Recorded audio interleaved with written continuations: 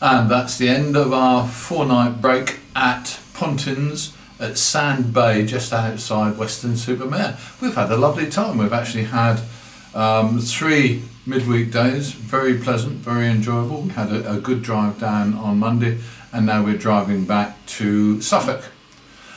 The only comments we've got on the actual place, it's really nice. It's been updated, which is what Britannia and Pontins do with their places now. They gradually seem to update them, redecorate them. The chalet that we're in is really very nicely done. It's clean, it's bright, it all feels fresh. It's very nice. There's one issue with the chalet itself that I think maybe Pontins should think about addressing.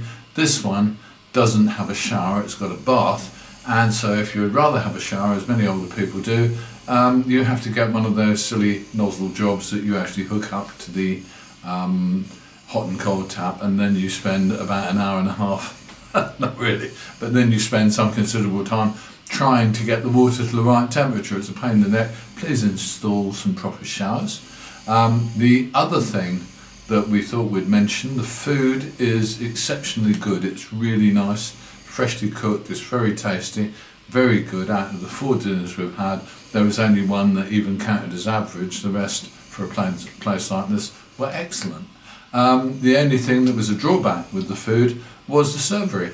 At peak times there were big queues because the dining room is pretty large and it only had 2 self-service serveries, so you built up some quite impressive queues.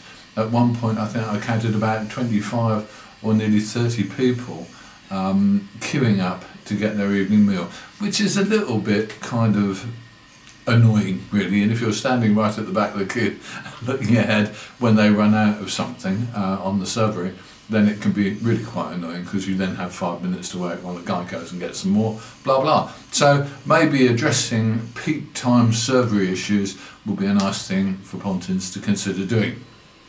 One of the best features of this visit was actually the entertainment on site in the evenings. We went to 3 of the 4 nights and we heard the 4th night.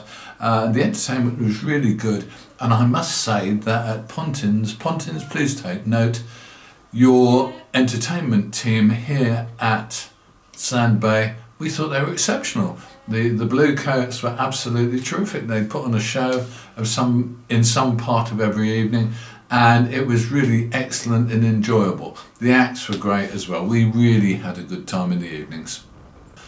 Brilliant place. Sandy Bay is really lovely. It's quiet and nice out of season, and I shouldn't imagine it gets much busier in peak season, honestly, because it's fairly wild, it's pretty deserted.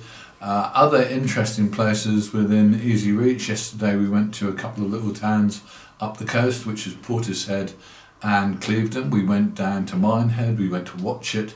We've been all over the place, and we also went to Cheddar and its famous gorge.